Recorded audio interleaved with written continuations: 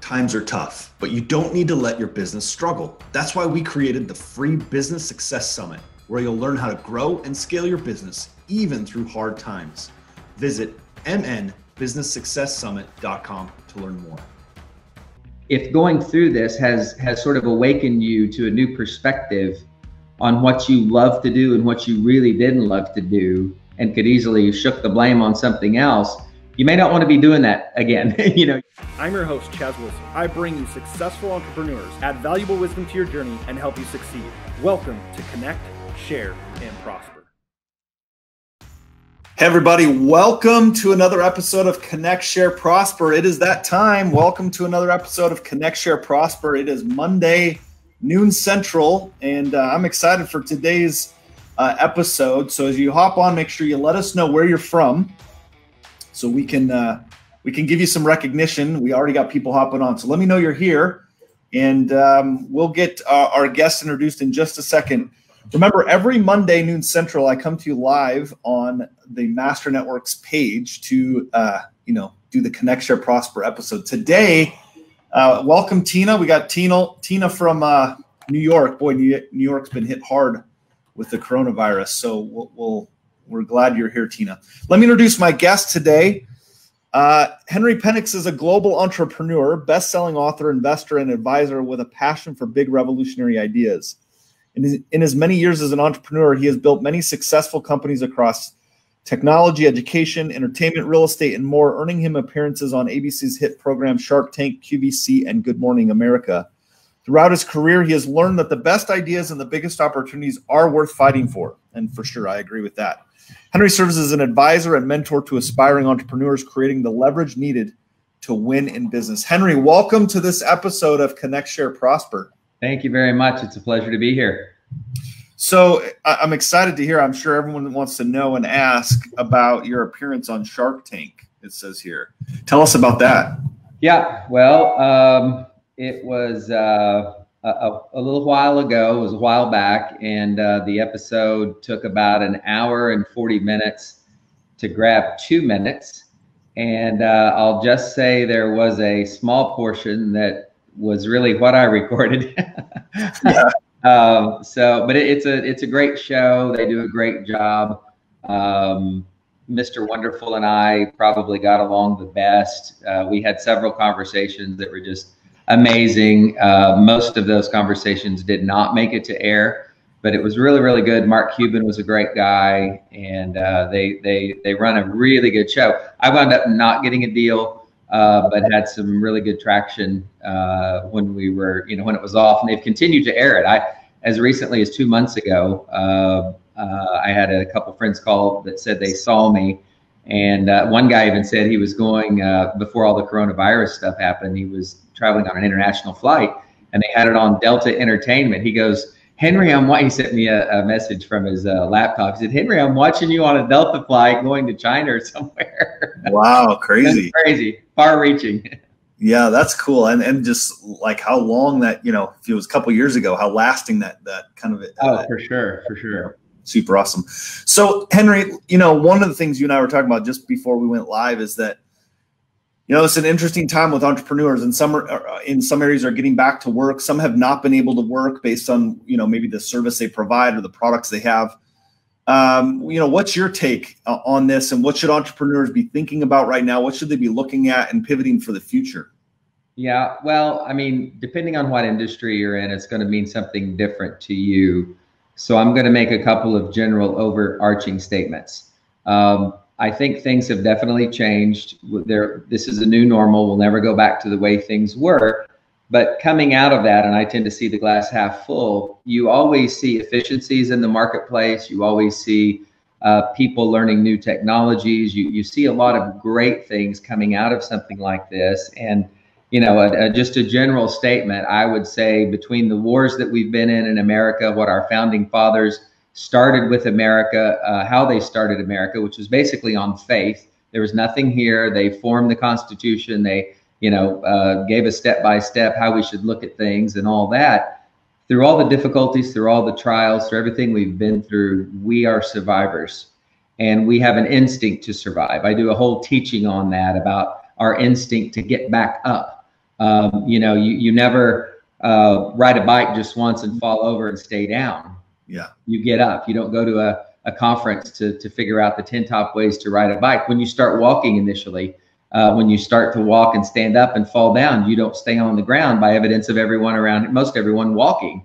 You didn't go to a conference. You didn't read a book on the top 10 steps on how to walk.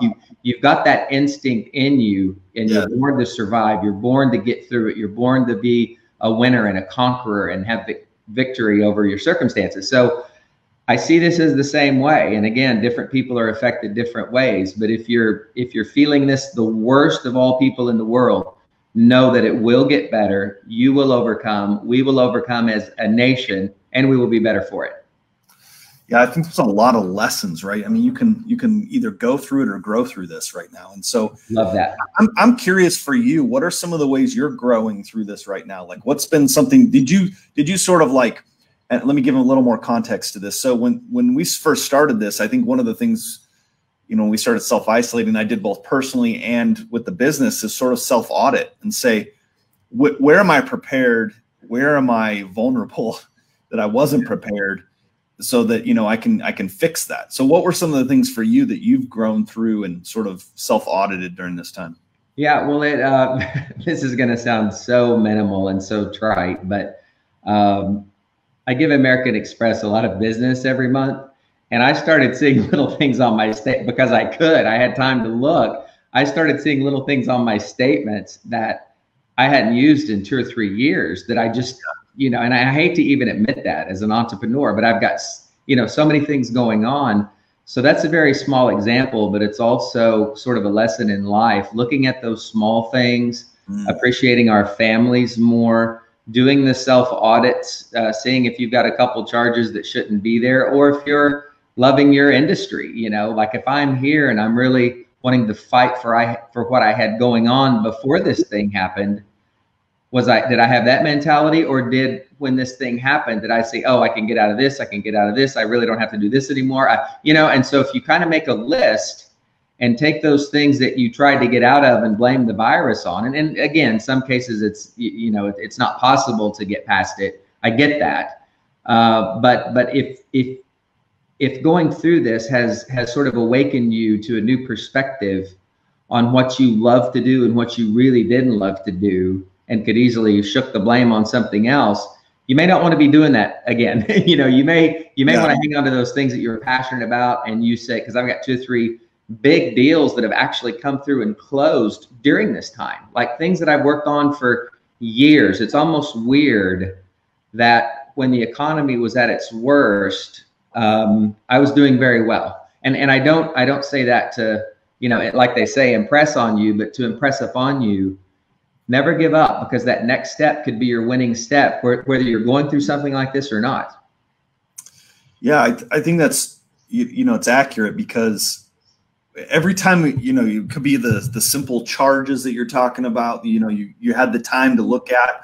I think having the opportunity to look at those small things right now, that several of those small things could add up to a lot of big things. Absolutely. I know for me, we were talking about, as soon as we started isolating, my kids were home with school and all that stuff.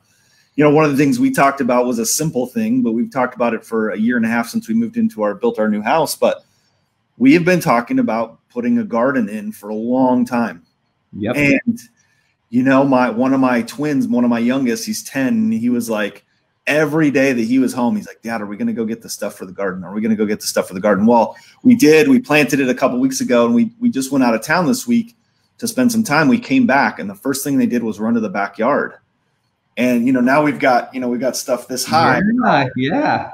Sort of literally the fruit of their labor. Yep. I realize that's such a small thing for me, but it's such a massive thing for them. And I think in life and in business, especially as you said, as an entrepreneur, there's very small things sometimes for you, for me, that we do that make a big impact on others. And this is a time to not look past that. Yeah. And what you said was very important, because first I want to thank you for putting in a garden, because when the stock market got hit, I invested in Lowe's. So, by the way, that's where we went. So. Okay. Then you've actually paid for my time here. There you go. Love it. But no, really, if you can look at that stuff and you know, I'm going to go down 2 tracks here. One is, yes, spend time with family, do those small things, look at things that you may have overlooked, and really sort of strengthen that core. Strengthening your core, I think, is very, very important. And all of us are the same. I mean, all of us have things that we haven't got to, that we wish we would get done. That I mowed my yard for the first time in probably 25 years, just because I wanted to get outside. I wanted to enjoy it. A couple neighbors came by. I talked to them. I mean, like, I would have, you know, nothing wrong with mowing your yard, but I just, my time, my schedule, I'm always out of town and going here and there. But to take that time to do those simple things opened up opportunities, even in that, which was so great. The second road I'll go down is this: thinking about, you know, like I did the stock market back when it crashed, and everybody was going, oh my gosh, I need to liquidate, I need to sell, I'm afraid, what's going to happen with my money, my retirement. I took money and put it into the market after I sat down a couple of nights with the time to think about, how is this going to affect people? And I thought, well, people, and this is just one of maybe 10 or 12 stocks that I bought, people are going to be at home more. They're going to notice those little things in their house that need repaired, replenished. It's going to be a DIY project probably, because they have the time. It's going to be a garden that somebody plants. It's going to be something or other. And what company is out there? I narrowed it to 2 companies. And then what one is more consumer driven versus like a builder contractor driven. And I bought Lowe's, and I'm up, I think, 28, 30% in less than 30 days. Wow. So think about all those things. I mean, think about how you can prosper and benefit from this time. Don't think about how it's going to kill you and put you down and, oh my God, I'm so afraid. Go out there and find opportunities, because again, you have the instinct to survive. You have the instinct to thrive. You have the will to live. You've got, you know, we serve a great God. You know, we're blessed as a nation. Yes. Take advantage of that and do something with it. Yeah, I agree. I think, you know, in any market, really, there's always either a buyer or a seller market. And so if everyone's running from, it's something to look at, because there, you know, people and generally in masses, they get reactionary and a herd mentality and they leave. You know, I think about a couple months ago, even we had somebody on podcast. We had, you know, Bobby Castro. I don't know if you know Bobby Castro, but we had Bobby Castro on our podcast. He was talking about real estate, and somebody asked a question and said, hey, I feel like I've not been in the real estate game and I'm feeling left out. And he was like, hold on, don't feel left out. Stack your cash right now. Stack and rack, baby. You know it. So and then he said, look, then when the market softens, that's when you'll be able to jump in. Yep. And look, here we are in some areas, the markets are starting to soften up. So there's always a way in either market, and either way the economy is working to take advantage of opportunities, is really what you're saying. Yeah, no, Bobby's a good friend of mine, and we've talked a lot. We've communicated about a lot of things, and you know, I just did a little thing the other day, which I haven't published yet, but it was about his saying, stack and rack. You know, like a lot of people want to come down on you and say, dude, why are you holding cash? Like, that's the stupidest thing. You need to be invested. You're only making 1%.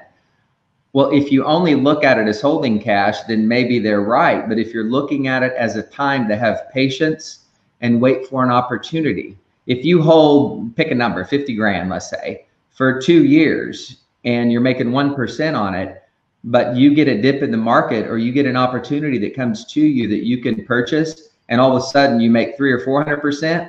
Now you're the smartest guy in the world that held cash. You know, like, so, right. So again, you can't listen to conventional wisdom in unconventional times. So, you know, I think that and a couple of other things that he says is very relevant and pertinent, but look for the opportunity and you know, just shore up. Like sometimes I'll do this. I'll say, if I could rewind the clock for 30 days or 60 days, what would I have done differently?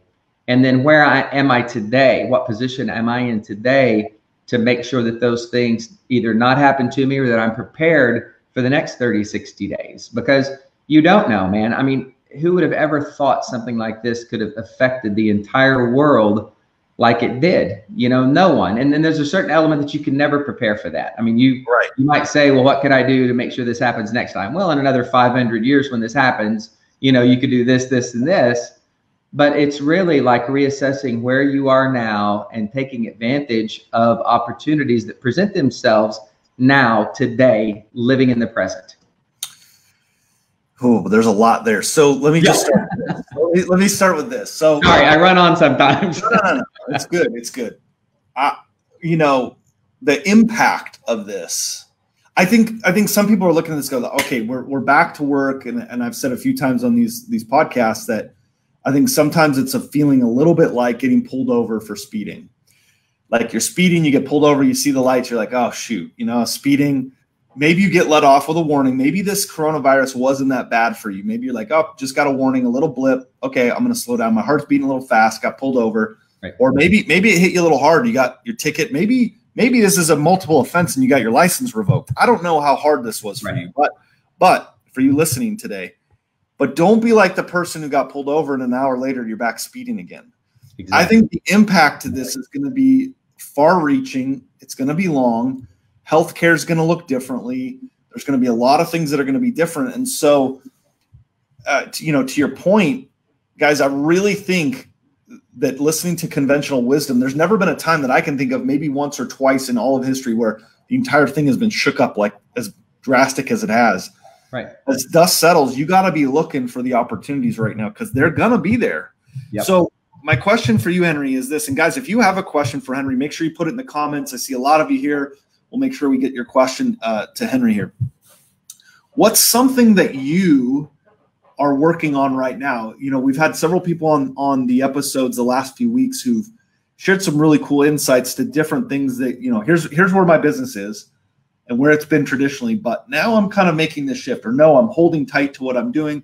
Where are you kind of at and what are you working on for the future? Yeah, I think most of the things that I'm working on, the only really way they've been affected is that maybe I'll look at a deal differently or maybe retrade a deal a little bit, since circumstances have changed. Maybe you can get the opportunity not to gouge anyone or take advantage at all. But if there is that opportunity for a win-win, you can kind of shift in that direction. I'm in technology. I'm in real estate. I'm in management. Like there's a lot of things that I do, and there's a lot of people that I communicate with every day. So the core essence of what I do really hasn't changed. It's just kind of looking at every other deal a little bit differently and see if there is a better win-win now that this thing has changed everybody and everything and every bank and every financial institution and all that. But again, and I'm going to sound like a broken record. If you know you're going to survive, which you are, if you don't know it, let me tell you now, you are going to survive. This too shall pass. Live in the present day and look for things you can do right now, today, this moment.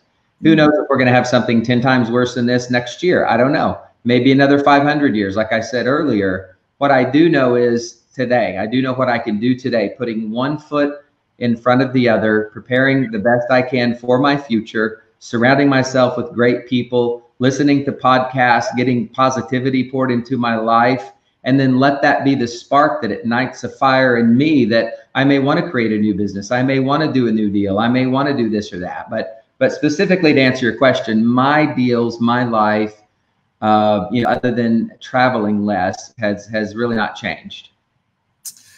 You mentioned about management. That was a word you said, real estate, technology management. I'm curious, from the management piece, or maybe management within your other businesses and things you're doing, has this environment changed any way you're interacting or dealing with the people, or are you seeing this in other businesses? Like I've seen, some people have talked about the way they're interacting with their staff, their teams, their companies. Have you seen any shift in that? Yeah, a lot. I'll have to kind of break this up in parts of who I deal with, because you've got people who are kind of working hourly, and you've got people who you trust, and you're paying them $200,000 or $300,000 a year. Like, so there's a huge bridge there, but like the people that are working hourly for an hourly type wage, some of those people are contemplating with the unemployment that they're getting extra, every week, where it almost benefits them more not to work. They're kind of in between a rock and a hard place, and they're saying, okay, even if this XYZ company wants me to come back, I'm really not making as much when I go back to them as I do on my unemployment with this kicker, which I'm all for people, getting what they can and bettering their lives. I'm all for that, but not at the expense of a long-term relationship. So if somebody can get this for 6 or 8 weeks, but they're going to ruin a relationship that may affect them the next 6 or 8 years. So true. You have to rethink that. And a manager, an efficient manager, has to rethink the way they communicate that to their people. Like you're going to have to stay more in contact. You're going to have to remind them of the long-term effects on this, and not in a threatening way. I mean, I don't rule by fear ever. Right. I rule by, rule. That's so goofy. I manage by inspiration. And if you can inspire someone with the facts, no hyperbole, but if you can inspire someone with the facts and let them see the whole picture and how their actions that may in fact benefit them for a few days may hurt them in the long run, and then let them decide. And then when they come back, give them a little bonus or something. Say, you made the right decision. I want to give you a COVID-19 bonus just for coming back and being part of our team. And I want you to know I really appreciate you. Oh, like that's a big deal. And there are millions across the US in that exact situation. Yeah. And I think, a lot of the local business owners are making those decisions right now with their people, and their people are having to make those decisions. I see these reports and I think they're great. Don't get me wrong. I see the, hey, this actor or this athlete's paying for this person. Those are great. Like, and I don't want to minimize it in any way, but there's also the business owner who's grossing $100,000 a year and paying somebody 30, and they're still paying for their staff, even though there's no income coming in, is just as potentially brave or remarkable that they're doing that, than somebody who's making $30 million a year. It's all the same. And so I know those things are happening. Some of our listeners, some of the people watching have done everything they can to keep their people employed, and it's a big deal. Okay, question for you on this. Guys, if you have questions, go ahead and pop them in the comments. We'll get there. We're getting a lot of comments. Tina had gone back and said, I'm finishing an ebook on entrepreneurial survival. Barb says pivot is like the key word, multiple streams of income right now. Yeah, pivoting right now has become like a key word on every podcast we've had on. Right. I have a question for you. The picture behind you of the lion. Is that from you or from a listener? No, that's from me. Is there? So here's what's interesting. Every podcast I have, I would say at least 60-70%. They usually have something behind them, a photo or something that has a meaning. And so I'm curious for you. It's a beautiful photo. What's the meaning? Yeah, thank you. Well, I picked this up in an art gallery and just I fell in love with it because I try to lead like that lion. I think a person can be kind of cool, calm, and collective and be sitting there with a peaceful look on their face. But when it's time to go hunt the prey or time to get a job done, you get up and you take care of business. There's another picture of a lion that I have on my phone, and a buddy actually sent this to me. And it was a lion kind of like it is behind me, except he had a face full of blood.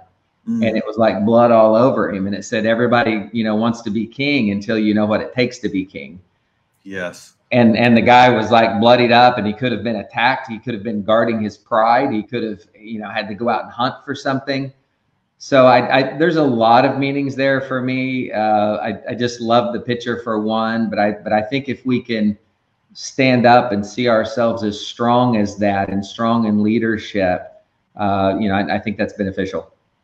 I like that a lot. I'm going to have to look for one of those like that, because and now it makes a lot of sense too. I can see where you're coming from the, like, you talked about the survival instinct and all of those kinds of things. I can see where your attachment is to that. Corey said, love that. Lead like a lion and take care of business when needed.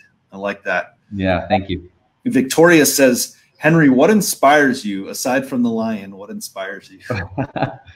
Doing podcasts like this. I love to be around like-minded people. I love to have good questions. I love to share things. I always tell people, if I could talk to the 23-year-old Henry what would I have told him? And Yeah. when I can make a difference in someone's life like that, honest to God, this is not a pat answer because I don't have to do this. Right. But when I can make a difference in someone's life like this, that means the world to me. And that inspires me. And getting feedback and comments like, you know, hey, you're on the right track. Or I had somebody who purchased one of my books like years ago.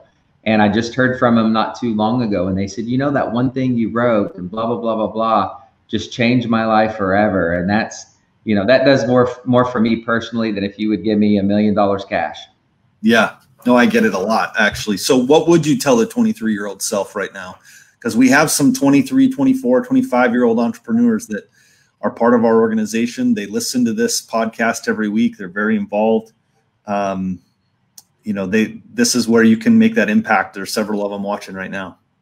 Yeah, I would just say the younger generations, the people that are in their 20s making a name for themselves right now, you guys have been talked about a lot about not having a good work ethic and about an entitlement attitude, or if you just don't like something, you're not going to get involved in it. And I'm not saying everybody, but I've just heard a few comments like that, and it really makes me mad. I've not met too many people like that in their 20s, and I do consulting for younger guys as well, and girls. But I would say you're not entitled to anything. And before I started to make it and make a lot of money, I was the guy cleaning out the toilet.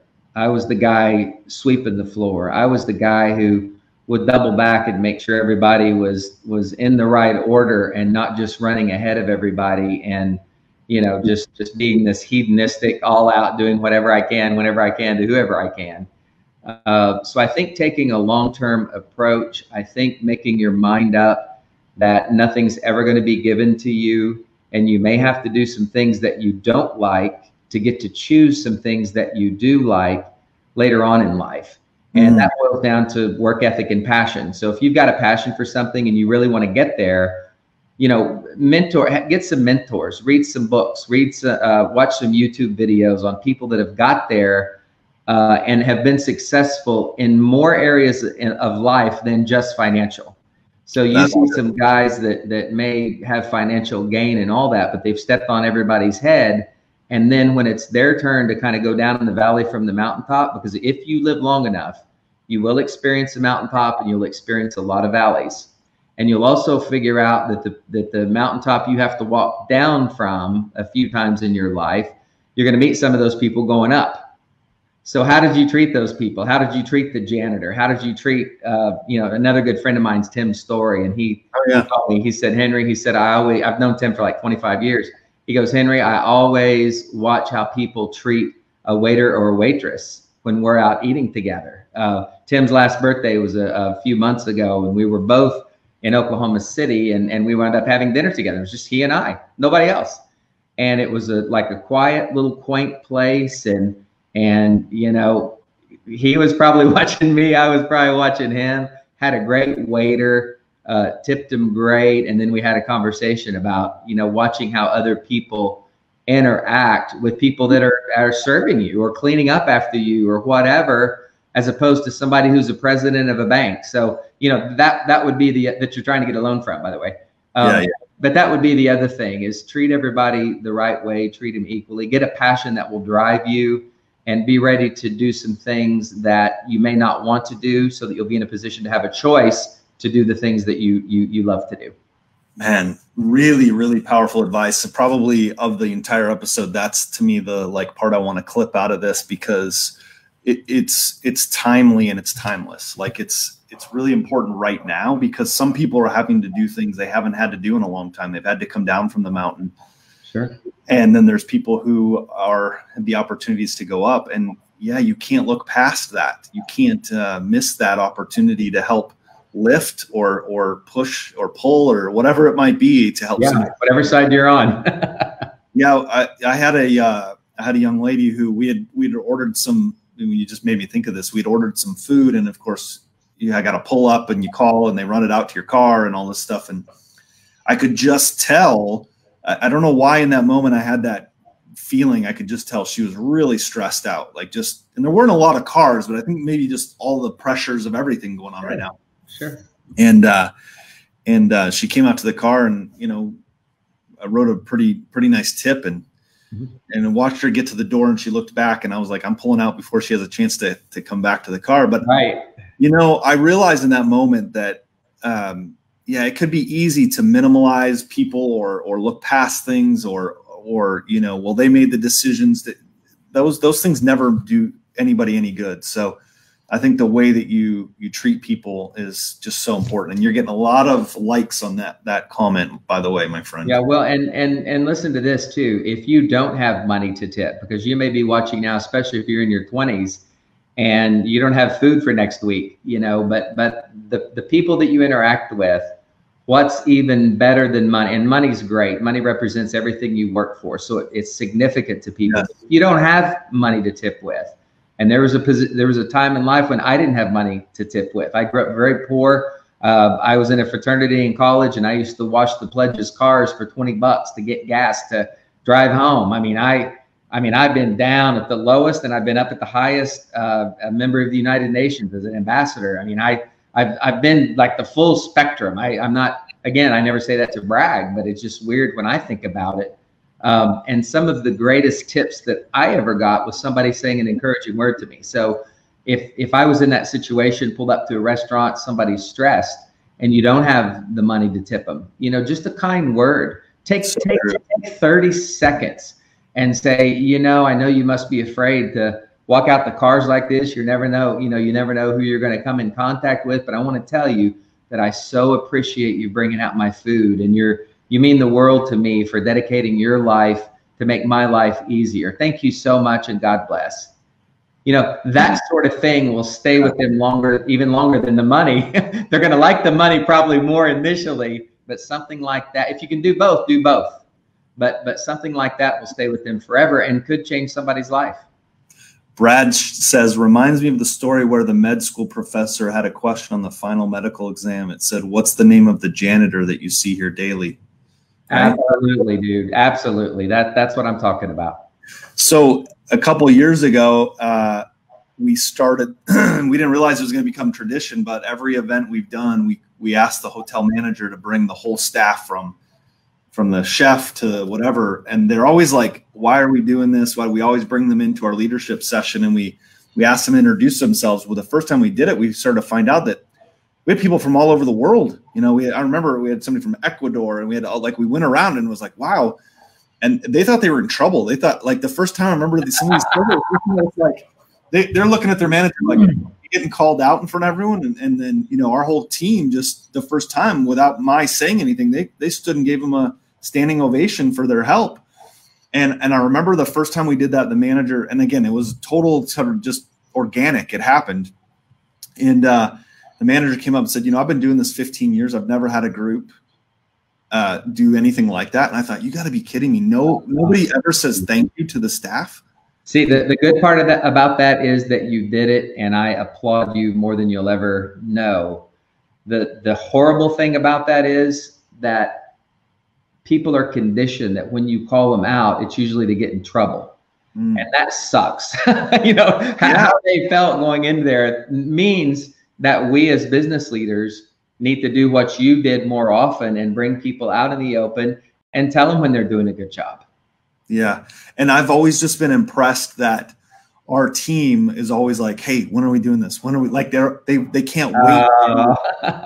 Everyone's coming up and, hey, let me know. I don't want to make sure I'm not in the bathroom when we do this. Like, when are we doing this? Yeah, that's so awesome. Yeah, because it's better to give than receive. I mean, when you give somebody a compliment like that, and I've talked to some people in restaurants. Again, if I can give them a tip, I will. If I can give them extra, I do. But I'll always try to leave them with an encouraging word. And dude, I've had waiters and waitresses come to tears just because I've said a kind word. I mean, you could literally change somebody else's world if you spend 30 seconds with them and just give them a kind word. So true. Man, thank you. I think you've blessed us and our audience today with such a great message. I had no idea this is where we'd end up today. No, there's so many places we could have went, and this is probably the most important though. So thank you for pulling that out of me. Well, I think it's where we needed to end up. That's what I think. I think it's where we needed to be today. It's so good. I'm seeing some great comments, some great feedback. Henry, I appreciate you. How can our audience find you, follow you, find your books? Where can they get their hands on that stuff? Just all the social medias, Henry Penix, henrypenix.com is my website. It's just very simple. Instagram, Facebook, all that. Just type in Henry Penix. That's such a unique name. You don't get too many to pop up, and it'd be great to hear from you. Yeah, Henry, I really appreciate you being on this episode of Connect, Share, Prosper. I feel like you've blessed the lives of those listening today. You are making impact. You are doing some good things in this world, and I appreciate you joining us today on this episode. Thank you so much. Guys, remember, every Monday, noon Central, on the Master Networks Facebook page, I will bring you successful entrepreneurs like Henry who, listen, they're going to share the ups, the downs, the struggles, the good, the bad, the ugly, and really impart their wisdom. And if you realize today in Henry's episode here that, it's never about what they get. It's always about what they can give. And Henry was an example of that today. So again, remember, join us, share this episode with your friends, tag somebody that needed to hear this message today. And we will see you guys next week on the next episode of Connect, Share, Prosper. Times are tough, but you don't need to let your business struggle. That's why we created the free Business Success Summit, where you'll learn how to grow and scale your business even through hard times. Visit mnbusinesssuccesssummit.com to learn more.